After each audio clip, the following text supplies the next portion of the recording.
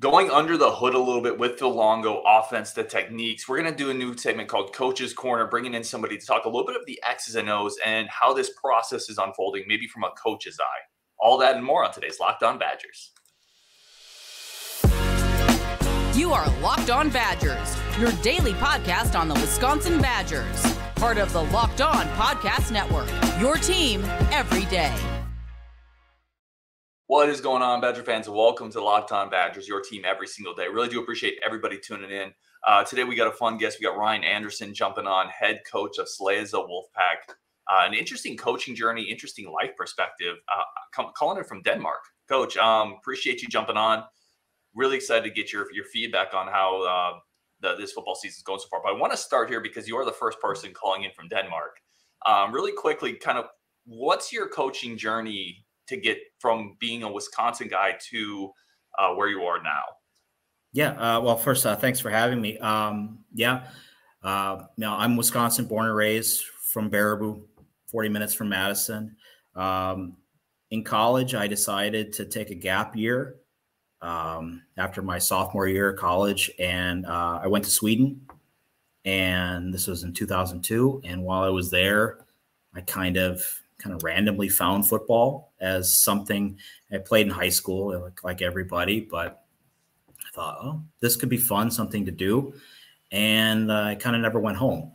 So, a couple years here and there, coached kind of all around Europe I coached in Sweden, Austria, Finland, Ireland. And then in 2008, came over to Denmark to coach, and coaching in Europe can be kind of a mercenary thing. You 1 year here, 1 year here, 1 year there. But I met my wife, so that kind of set that I was going to be here for good. So been with a couple teams, but I've been with my current club for the last 3-4 years, and it's pretty solid. It's like I have tell people, it's like coaching Pop Warner high school, college, and the NFL at the same time, because you have all the different, you have from complete, literally have never seen the sport rookies to NFL talent and everything in between, and different, time commitments and stuff like that. So it's ever evolving, ever changing. I never know who's going to be on game days or who's going to get called into work or anything like that. It adds a real fun dynamic to coaching. And as much as I'd love to go home someday and coach, the challenge I get over here is it's too much to pass up. So I love being here doing it. I love it, man. That's a fascinating story. And I could probably spend a whole 30 minutes of the show just talking about the passion of football for, outside of America, what it's like, where you're playing, logistics of it. But another thing that's really interesting to me, and one of the reasons we came together, is you have you're an air raid guy. You've studied it. It's what you coach. I want to ping you on Phil Longo, Wisconsin. Fans have been, I would say, a little frustrated at the pace of the product. Right. Is this aligning to what you expected? What have you seen so far from the layout of the Phil Longo offense?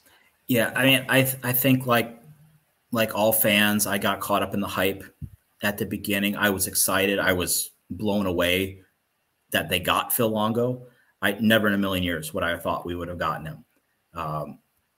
And so, once we knew he was coming in, I knew the air raid could work at Wisconsin because it has as much to do with a philosophy than it does X's and O's and personnel. It's, the saying has been said many times. It's about getting athletes in space and letting athletes make plays. Wisconsin has athletes. Wisconsin can get guys in space. I knew that would be fine. But the roster isn't quite probably where Phil Longo wants it to be. And it's going to take time. I've seen some encouraging signs with what we've been doing. I can see the kind of, the evolution of what we've been adding week to week from Buffalo to Wazoo. So I think we're on the right track, but scheme can only cover up so much in roster deficiencies.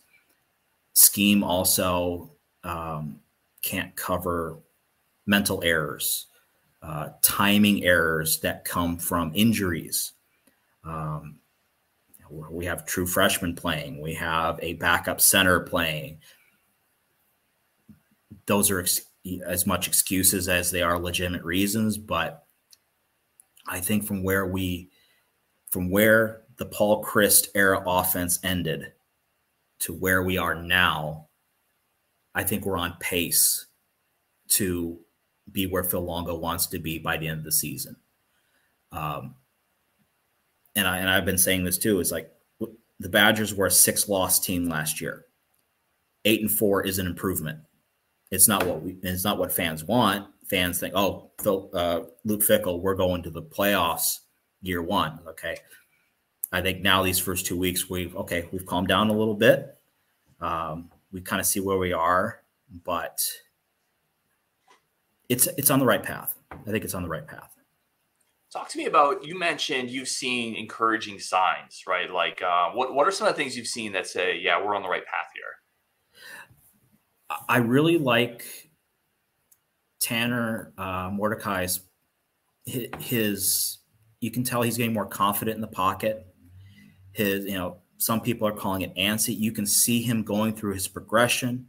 He's limiting his mental mistakes. I think his mistakes he's made so far have been physical more than mental.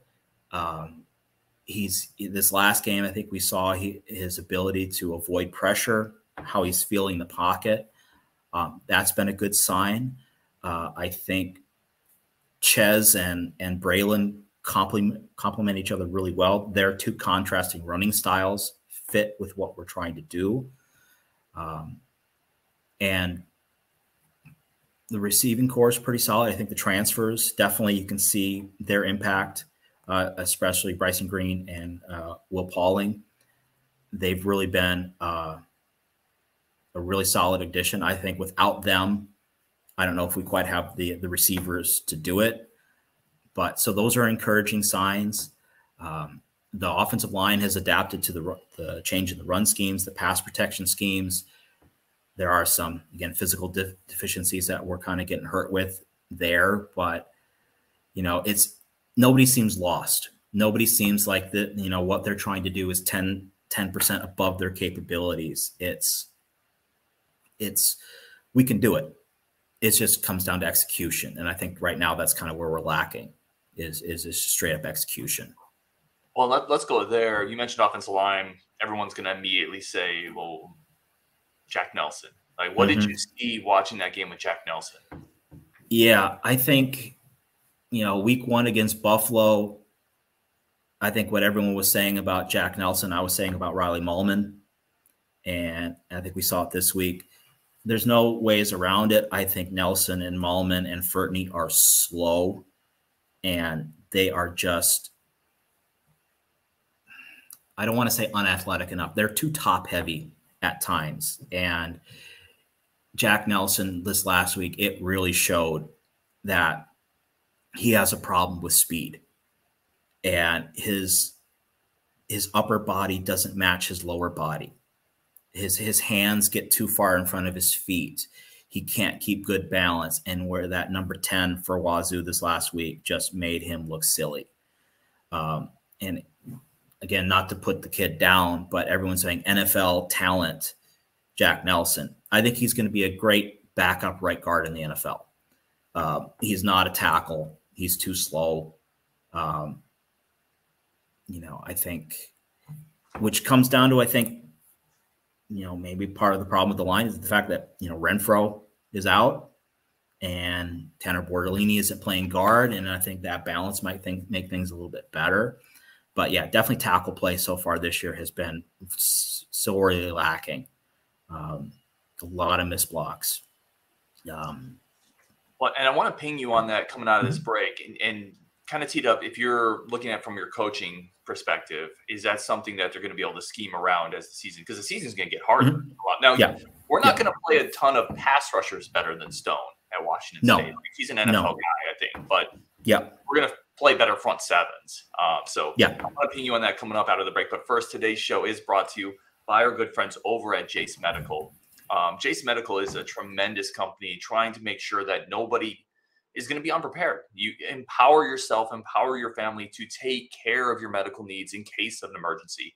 Jace Medical, the Jace case, which I have coming my way, I'm really excited about, gives you 5 life-saving antibiotics for emergency use. So when something happens, you don't have to find a pharmacy that's open if you live in a rural area, or you don't have to try to find a pharmacy not impacted by a disaster if you're in a hurricane or whatever it is. Use the Jace case to prevent, or to kind of provide safety for your family, to provide emergency preparedness for your family. That's what this company does. Don't get caught unprepared. Everybody should be empowered to take care of themselves and their loved ones during the unexpected. Right now, save more than $360 by getting these life-saving antibiotics with Jace, plus an additional $20 off using our code LOCKEDON at checkout on jacemedical.com. Everyone should be empowered to care for themselves and their loved ones during the unexpected. That's why Jace Medical offers the Jace case, 5 life-saving antibiotics to give you peace of mind, so that you're just not hoping you have access to medical care. You do have access to medical care. Jace Medical is simple. They handle everything from the online evaluation to licensed pharmacy medication delivery and ongoing consultation and care. Don't get caught unprepared. Save more than $360 by getting life-saving antibiotics with Jace Medical, plus an additional $20 off using code LOCKEDON at checkout on jacemedical.com. That's JASE medical.com, promo code LOCKEDON. I really do appreciate everybody tuning in. Let's get Coach Andersen back on here. Coach, do want to give you a second. Where can people find, because I know you have a Substack, you have some analytical work you're doing on the side. Where can people find your work and your breakdowns of the Badger games? Yeah, I just kind of started it up at the Dairy Raid. Saw somebody say that right after Longo got hired, and like, yep, I'm going to steal that. So yeah, I have that up on Twitter, and that also links to YouTube, where I've done taken the broadcast feed of the last couple games and gone through and just kind of running commentary on what we've been doing. And yeah, that's been a lot of fun, actually. It's hard for me to watch games as a fan because of of what I do for a living. So this kind of allows me to make my job a hobby as well. So that's been a lot of fun. I love it. And we're definitely going to link that in the show notes as well. So please go check out what Ryan's doing there, Coach Andersen's doing there. All right, I wanted to continue talking about offensive line, because one of the discussions we had was seeing Nelson struggle with Stone a little bit. It didn't seem like the coaching staff moved the back over there, or a tight end, or rolled away from it. Is that something that surprised you, or is that something you expect to see going forward? I think what you're going to probably see more, instead of adjusting cover or protection with the back, I think you're just going to see quicker drops and getting the ball out in space quicker. I also think we're going to start seeing more in the terms of RPOs and access throws on run plays, to try to have those more pass rushing types be a little bit more indecisive. We haven't seen much of QB run game, design QB run game, like zone reads and stuff like that. We did see a couple speed options against Wazoo, which I like to see. I think stuff like that you're going to see a little bit more of, to try to slow ends down. But you're right. I think Wazoo really had athletes all over their defense. I was actually really impressed with their defense. Both Stone and their safeties were all over the place. And that was, talking about the run game, we got 6 in the box, but they're adding 7 and 8 by those safeties coming downhill, and nobody accounts for the safeties in run schemes. And so that's kind of an issue there. So we finding ways to put those players more in conflict is going to make things easier. But I think we're going to see with the passing game a lot of quick game and a lot of quick 3 drops, a lot of just one step, get it out in space. So I see a lot of like bubble screens and stuff like that, to try to mask what they're doing. But I think part of it too is like running back protection. I don't think Braylon Allen is that good of a pass blocker. I've seen it in the last 2 games. He loves to throw a shoulder at guys, but he's not a really solid pass blocker.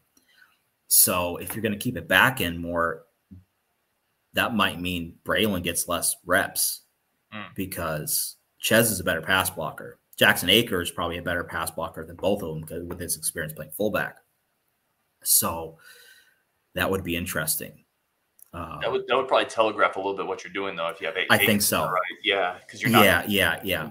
And we're not at a point right now where Malusi is going to take over as a starter, even though maybe, in my opinion, he's a better fit for the scheme in terms of his running style. But this is Braylon's year.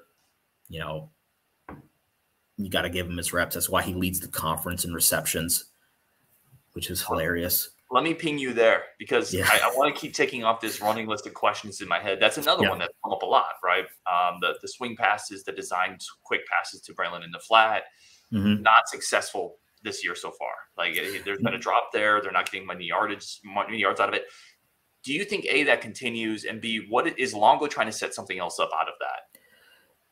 Yeah, I mean, a lot of what the air raid does is working in layers. So you have a deep option, a mid option, a short option, especially when they're running stuff like mesh, or they're running like snag concepts and stuff like that. You want that guy down in the flat. But part of it as well is it's part of that air raid philosophy, getting your athletes in space. Braylon is a NFL caliber running back. He's got to make a dude miss every now and then. He's getting out in space and getting tackled one-on-one. I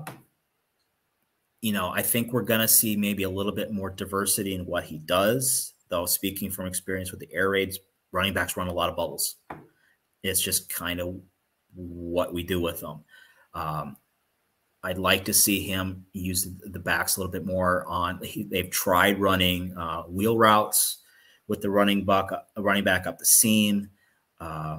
They've run some flats. They've tried to do screens, but they haven't really been successful for those. Really, the only ones where they're getting the back open are those flat routes. And I think it's going to come down to Braylon maybe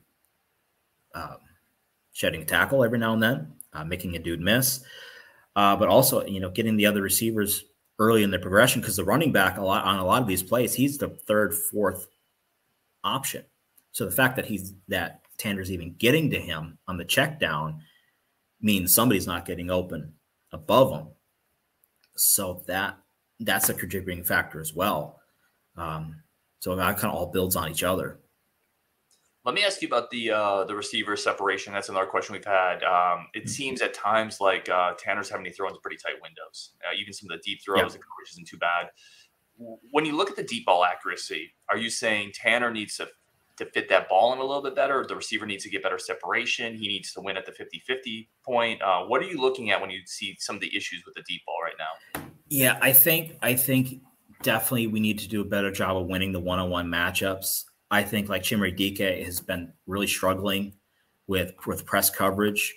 And there has been a couple instances, going back to the launch, where one of Ricardo Hallman's interception was just the fact that Dike could not get off of him at all. And he just kind of stood still. There was a play this last weekend where I think he was trying to run some kind of fade route and he got jammed up by a corner and he kind of just stopped.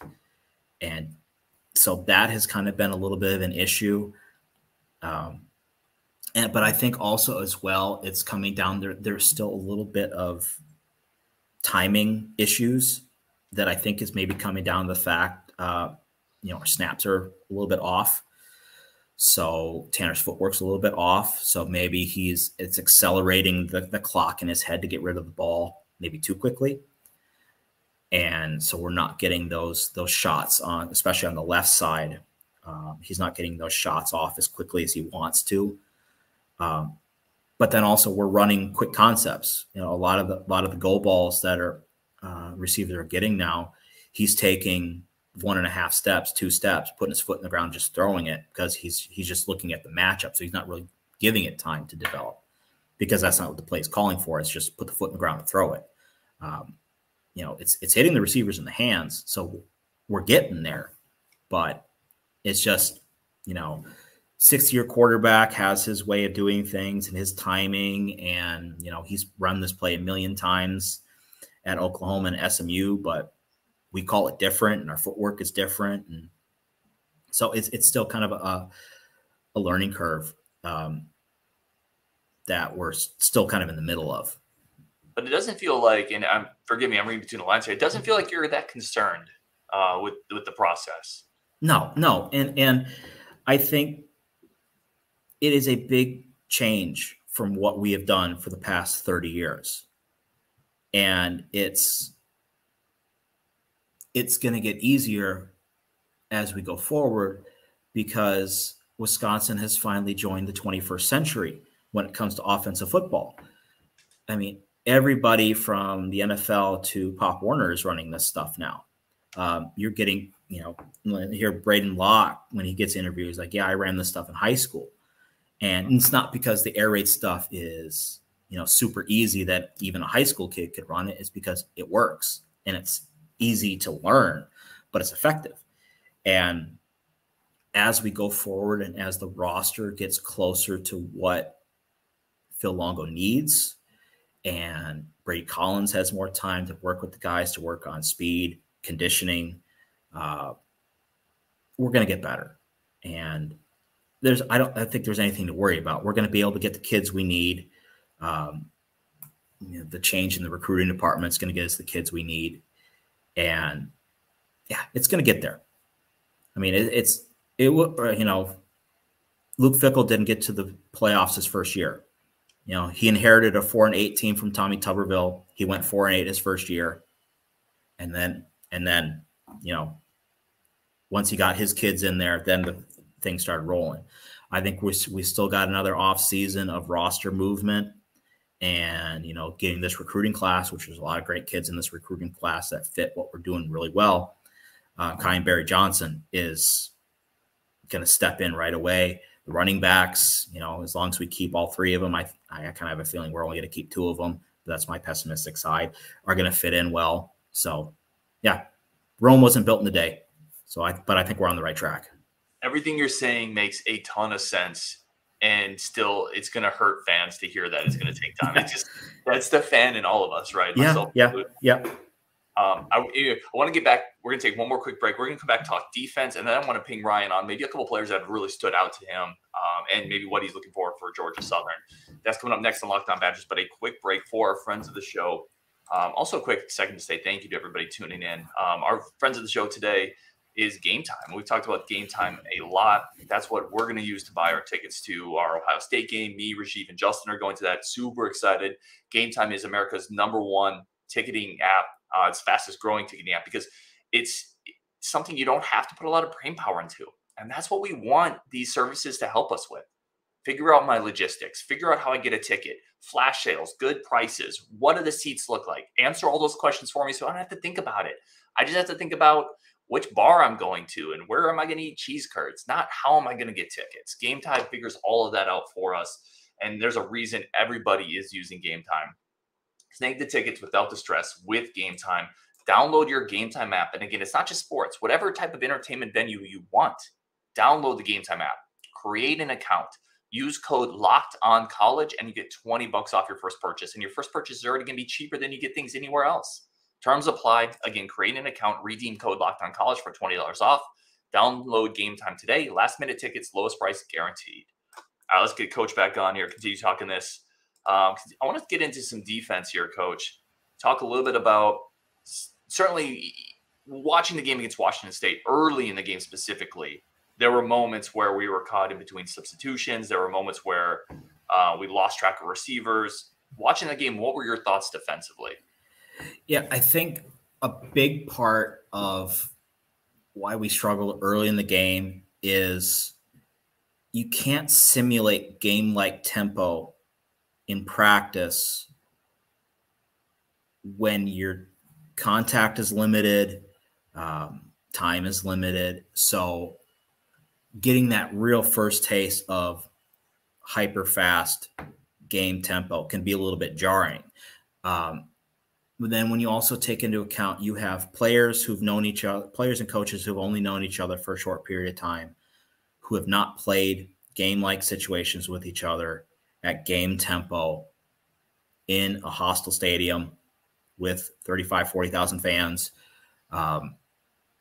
there can be issues. I could see a lot where I think they knew who they wanted to sub in. They had the right people ready to go, and guys on the field weren't looking at the right place. Maybe the person handling the substitutions in a different spot than they're used to seeing.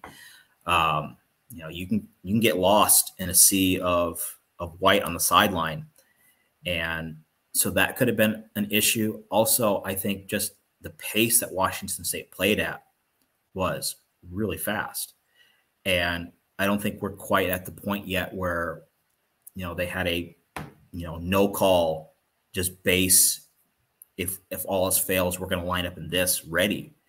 But they figured it out. Eventually, it took some time, and that's what a lot of the season's going to be. Is we kind of have to do it to figure out what we want and to figure out how it's going to go. And I've heard people trying to say, "Oh, they were not prepared. The coaching staff did not have a game plan." Well, of course, the coaching staff had a game plan. Of course, they were prepared. There's the kids too, and it all works together. And it's still a learning process. And you have a defense that's learning a very different philosophy, even though you're seeing some of the same things that we did under previous defensive coordinators. We're still learning new terminology, new coaches. So, we're getting there. But then again, the good thing as well is not many teams in the Big Ten are going to be running at that tempo with those kind of athletes. Right. Sure.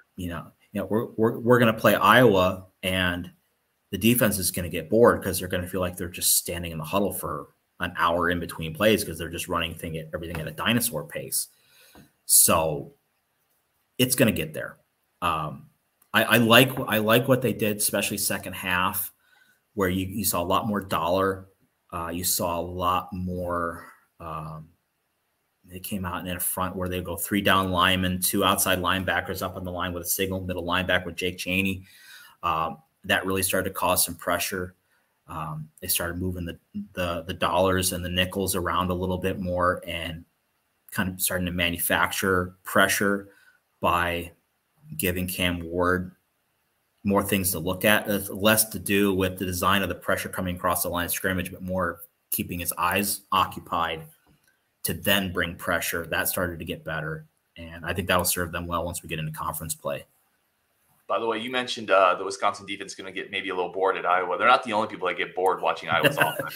Yeah. It's all of America. Yeah. I want to end here. And again, I really appreciate, I hope we were able to do this again. Like this, I think it's enlightening. I think absolutely we get smarter having someone who looks at the game the way a coach does on the show. I certainly do. Who's a player that stood out to you this year in a good way? Like, wow, that player has really made a jump to me, or an instant impact. Who's a guy that comes to mind for you? I think, on the offensive line, Joe Huber, I think he's done a really good job. I think you can tell he's been not necessarily in the system, but he's played with more tempo. He's had some more time in the strength and conditioning program. I think he's done pretty good. Him and Bortolini next to each other have actually been a pretty solid matchup or a partnership there. Will Pauling is a special athlete. I think we all knew that, and I think we're starting to see it. The burst he has after getting a completion has been awesome. That's been great to see. I just don't want to say every transfer is like that, but Tucker Ashcraft has been a positive to come in as a true freshman. He's made some mistakes. I think, in the Buffalo game, I think two interceptions kind of both had him a little bit, his fingerprints on it. But for being young, you can tell he already knows how to work in space.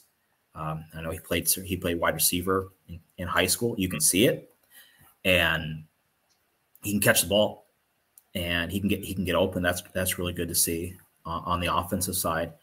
Defensively, I'm in total agreement with you with Jake Chaney. I think he just needs to get on the field more. And I think they're going to find ways they got 3 solid inside linebackers, and I think they're going to find a way to get all 3 of them on the field more. If that's moving Turner down to outside linebacker or movement down to outside linebacker or going more of a traditional 3-3 stack at times. But yeah, they've shown some really good things. And when you look at the secondary, it's kind of the guys you don't hear about, and that means makes you know that we're doing good. Maitre, Hallman. When you don't hear the cornerbacks called, they're doing something right. So that's been positive. We've had a lot of good plays.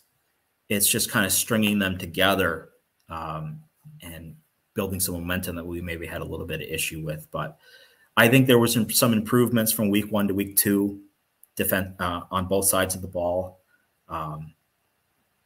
So we're getting there. I love it, man. He is Coach Ryan Andersen. We'll link everything that he's doing when we release the show as well, so you can go check out his analysis of the Badgers post game. It's really good stuff. I've done it. Anyway, on Wisconsin, Ryan, thank you so much for jumping on the show. Hope to do it again, my friend. Absolutely. Can't wait. Thank you so much for everybody listening on Wisconsin, and we'll talk tomorrow.